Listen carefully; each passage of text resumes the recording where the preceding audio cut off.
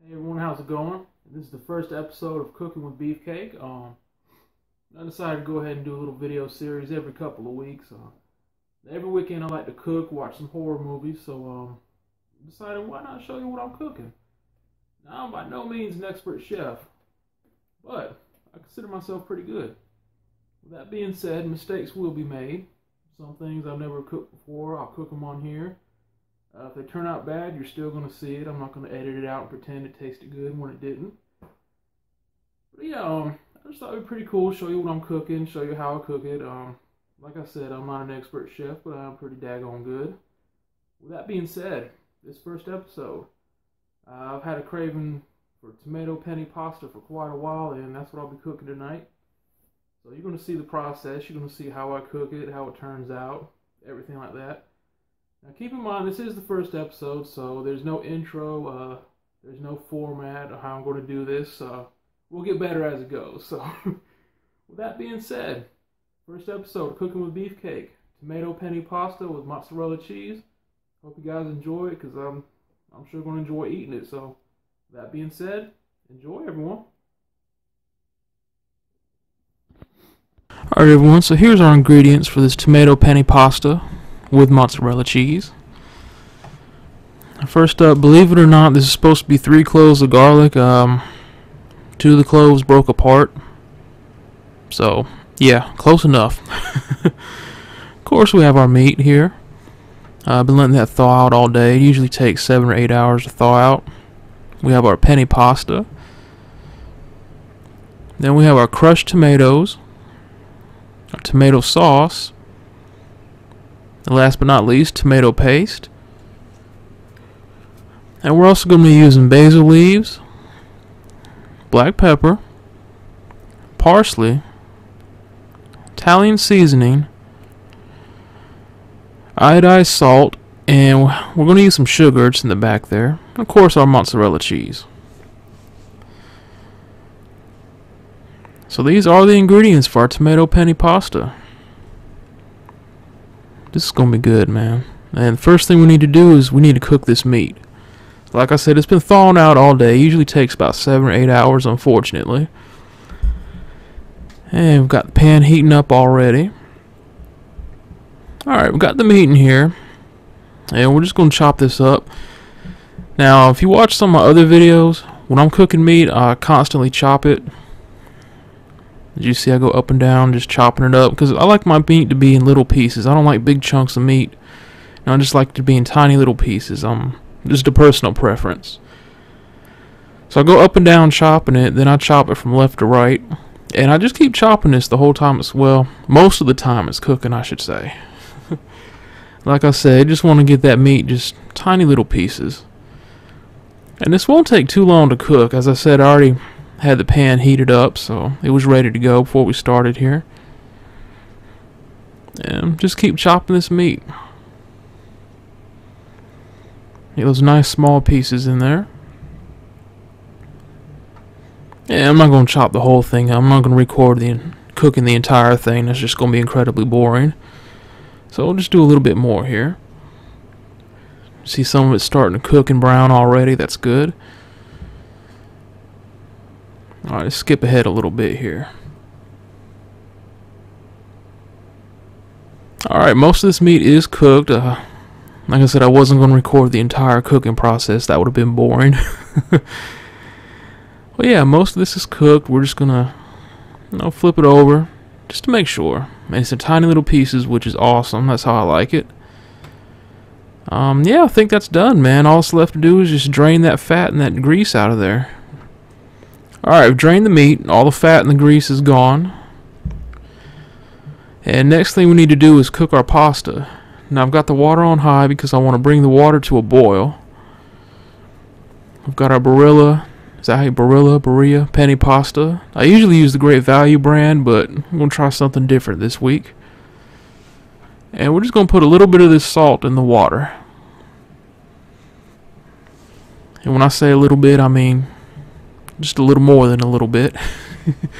My measurements are different than most. Now this is what I call the junk drawer. We've got pretty much everything in here. We just need a spoon. big plastic spoon. We're just going to stir this up a little bit, get that salt mixed in with the water. And we're just going to bring it to a boil.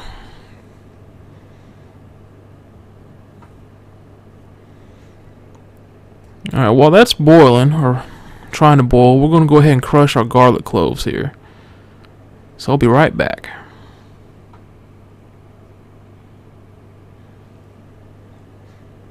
Alright, we've crushed all the garlic. Look at that. Now I like the smell of garlic, man. Most people don't. I like it. I think it smells great. So let's go ahead and check on this water. Alright, our water is boiling now. So what we're going to do is we're going to dump our pasta in there. The whole box. Not one pasta will be spared. Alright. I'm just going to stir this up a little bit so they don't stick to the bottom of the pot. Definitely do not want that. And I'm just going to stir in different directions here. I'm also going to turn down the heat. Right now I have it on high. I'm going to turn it down. So I definitely don't want the water to be boiling the entire time. It'll overflow, spill out all over the stove if you're not careful, if you're not watching it. I'm just going to stir this up a little bit more. Right, and we're going to leave it in the pot to cook for a little while. We'll come back periodically and stir it. As you see, I've turned the heat down. I've got our oven preheated as well to 375 degrees. I forgot to mention that at the beginning. It's the first episode. You have to excuse me. Like I said, just stir this from time to time to keep the pasta from sticking to the bottom of the pan. It won't take long to cook it all either. So that's the good part. You won't have to cook this very long before it'll be done. Now while our pasta is cooking, I went out and I went ahead and got this baking pan, or glass, whatever you want to call it, and we're just going to spray some Pam on it, some non-stick cooking spray, and that's it. That's all we needed. I always do that as a precaution. I don't want anything sticking to the pan. I can't stand that. So let's go ahead and put this pan back up. Let's check on our pasta here. That's coming along very nicely. Just give it a quick stir. Like I said, just to keep it from sticking to the bottom of the pan. That might be done, you know. I think that's done, guys. So let's go ahead and drain it. Alright, decided to stir it just a little bit more. It's almost done, not quite. This might do it here. I just want to make sure about. I want to make sure that pasta is cooked. I don't want any rock hard pasta. Now I'm going to say that's done. So yeah, we're ready to drain it. We're just going to dump the pasta in this strainer here. Drain all that water out. And then we're going to get started on our sauce. So let's go ahead and drain this pasta real quick. Alright, we've got it drained. Still nice and hot. Look at that, man. Now what I like to do is, as soon as I drain it, I like to just spray some cold water on it, and it kind of keeps the pasta from sticking together. Excuse me. First episode, folks. Yeah, now I left the burner on, so it's still hot, and we're going to use the same pan we cooked the pasta in to do our meat and our sauce. I mean, why waste more dishes? You can just do it in the same pot. Alright, we've got our meat in this pot. As you can see, the burner's still hot. And we're just going to add our sauce here. First, we're going to do our can of tomato sauce. Hopefully it doesn't spill all over the place. I've been known to do that. Alright, so far so good. There has been times when I've splashed tomato sauce all over the place. It was not pretty. And next we're going to do our crushed tomatoes. Yep, well, try to splash all over the place.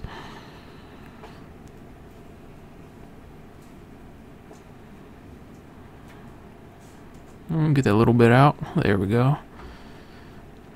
And lastly, we're going to do our tomato paste. I'm going to have to scoop this out with a spoon. Hold on. Alright, there we go. We got our tomato paste in there. You see it's already bubbling, already cooking up great. That's what we want. And now we're going to add all of our spices. First is our basil. We're actually going to do 1.5 teaspoons of basil. So I got 1 teaspoon in. There's the other half. I said 1.5 teaspoons of basil. Next up is our black pepper, and that's going to be 1/4 teaspoon. Just drop that in there. It's starting to smell great too. Alright, next up we got parsley flakes. Now this is a lot. You're going to use 4 tablespoons of parsley, and that is a lot. Well, man, it tastes great. It's definitely worth it. And it smells awesome too. Next is our Italian seasoning. You only need 1 teaspoon of that. So 1 teaspoon of Italian seasoning goes in. Oh yeah, there's our sugar. 2 tablespoons of sugar. We also need water. I forgot about the water. So 1.5 cups of water. Like I said, first episode, folks. Now we also put in 1/2 teaspoon of salt. I forgot to record that too. Like I said, first episode, mistakes will be made. And we're just going to put our pasta in there as like such. And we're going to mix it all up. Alright, we've got the pasta mixed in with the meat and the spices. Now we're going to put our garlic in. Our garlic is in. It's been mixed up in there. That is awesome. And we're just going to put all that in our baking dish here. Or pan, whatever you want to call it. Alright, now that that's in there, we're going to add our mozzarella cheese on top. Now I don't put a whole lot of cheese up there because when it melts it kind of expands a little bit. I don't like a whole bunch of cheese up there. So that's as much as I've added. Now it doesn't look like a whole lot, but once it's done it'll be completely covered, so that's perfect for me.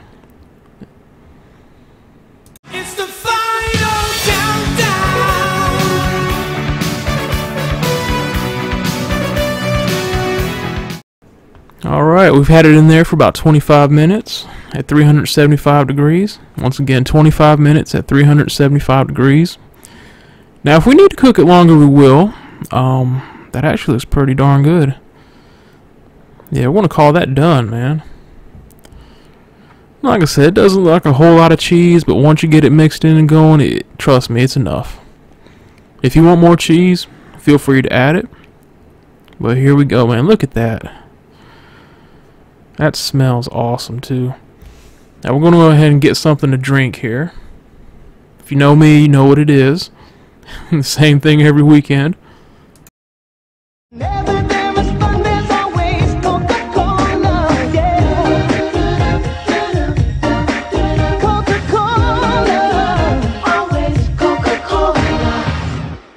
That's it. Let's eat. Alright everyone, so there it was, the very first episode of Cooking with Beefcake. Sorry about the video quality during the intro. I don't know why it was so screwed up. Gonna have to work on that, see what's going on with it. But yeah, this is the first episode of Cooking with Beefcake.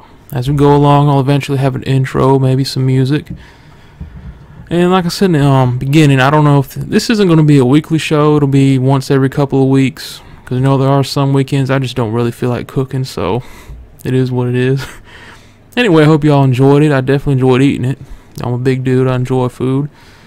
So I'll see you on the next episode of Cooking with Beefcake. And before that, as always, we'll have gameplay videos, pickup videos, all the stuff that goes along with this channel.